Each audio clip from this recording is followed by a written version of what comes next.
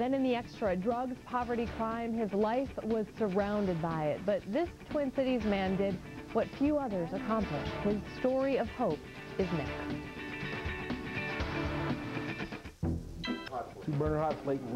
By all accounts, his life was heading nowhere fast. But this Twin Cities man decided to do something most people could only dream about. Tommy Watson wanted more than a life filled with drugs and crime, but he knew it would take something close to a miracle to achieve it.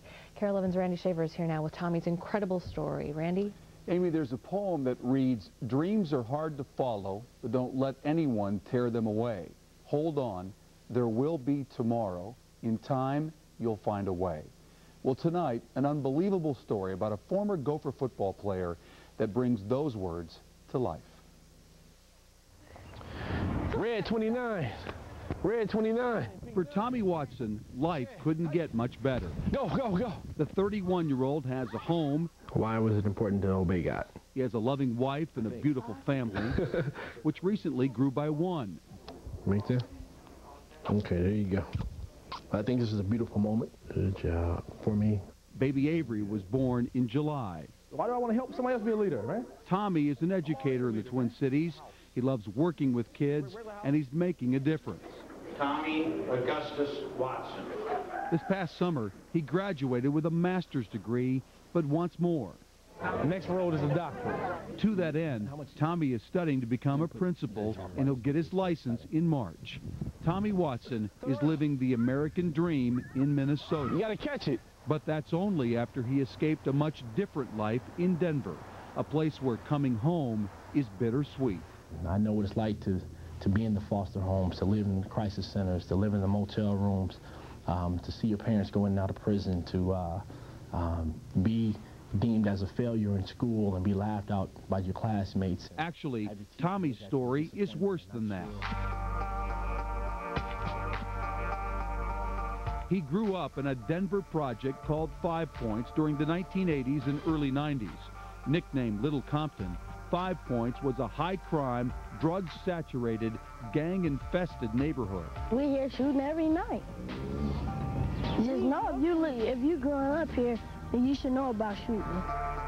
Tommy's life growing up was anything but stable. His parents and 5 siblings often moved from place to place, and for 1 year, they actually lived in a motel room. I can recall living back in a motel when I was in 8th grade with 8 other people, 9 of us for my entire 3rd year of school, and sitting back kind of watching my mom and dad in and out of the motel room, addicted to heroin. On the other side of the room, my grandmother and her boyfriend, alcoholics, and then my older sister and her boyfriend were doing crack cocaine on the other side of the motel room. That was 1987, and Tommy Watson never thought he'd walk into that same motel room ever again. But we did. 9 This people, is right? it. 9 people. 9 people, man. In here. 2 beds. You're kidding me. I kid You have not. to be kidding me. I kid you not. Tommy, this is no more than 10 by 16. I kid you not.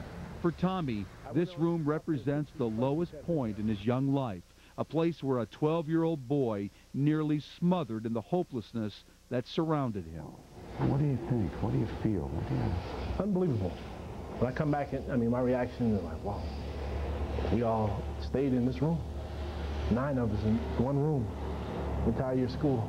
It just really goes back to what's possible for any kid. I mean, coming out of a situation like this and being able to go on and become a college graduate and pursuing a doctorate, many kids don't have excuses. A person can come out of this. This is pretty unbelievable. And that's why Tommy's telling his story, in the hope of saving others. We spent time walking through 5 Points, which has evolved in the last 13 years into a livable neighborhood. But for Tommy, there are places that bring back terrible memories, like a drive-by shooting, and he was the target. So you get out of this van and you walk around, you look at the van and you go, and what do you say to yourself?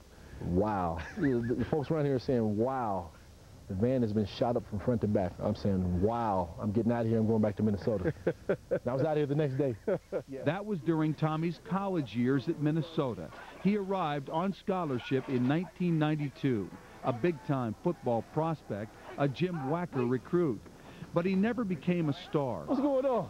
Yo, You're the man. You're the man. You're the man. Which is just fine with the most influential man in Tommy's life, his high school football coach, Pete Levine. It was Levine who discovered Tommy at a Denver rec center and encouraged him to leave 5 points for the suburbs. Tommy showed something inside him that I just took a shot, and I happened to guess right because, you know, he never let me down.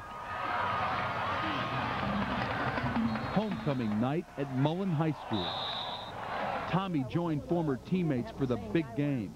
Mullen is a white suburban Catholic school, and Tommy took 3 buses one way every day to attend. The school paid half of his tuition. Tommy worked for the other. Of all the kids I've sent away, no one came from where Tommy came from and went as far as he has. It's the success that we celebrate, of course. Betty Benson was Tommy's education advisor when he arrived at Minnesota. She didn't know Tommy's story then, but now sees a man destined for greatness.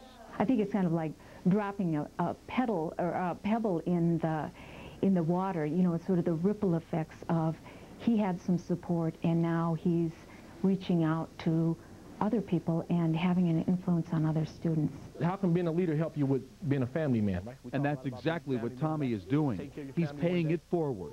He's giving back all he has received and then some. And the results are real. Because if you're a leader, then you got compassion. If you got compassion, then you will listen to the needs of other people and what they got to say. Straight home. After each class, a hug, the personal touch that symbolizes Tommy's approach. He's written an unpublished book about his life titled A Face of Courage. And still, no mom and dad. I'm sure mom and dad will be home any minute. You can imagine the therapeutic value in documenting such a painful past.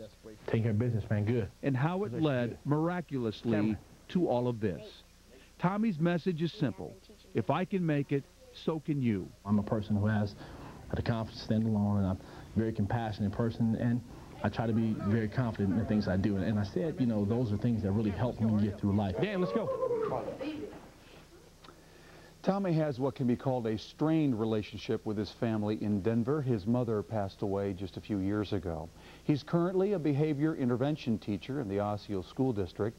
He hopes his story will inspire troubled youth to make good choices and see education as the path to a better life. Amy, he is the most remarkable man I've ever met in my life. Wow, He Randy. is really a true inspiration. Thank you for sharing your story. We appreciate it.